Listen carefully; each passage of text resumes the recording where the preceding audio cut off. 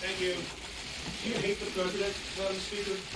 Because I don't hate anybody. I was raised in a Reason I ask- Catholic house. You don't hate anybody, not anybody in the world. So don't accuse me. I did not accuse you. You did. I asked the question. You did.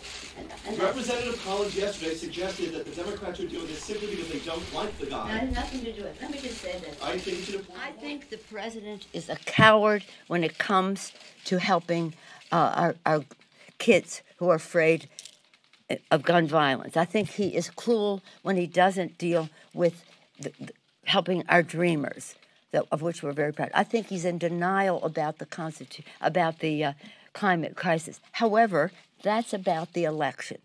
This is about the election. Take it up in the election. This is about the Constitution of the United States and the facts that lead to the president's violation of his oath of office.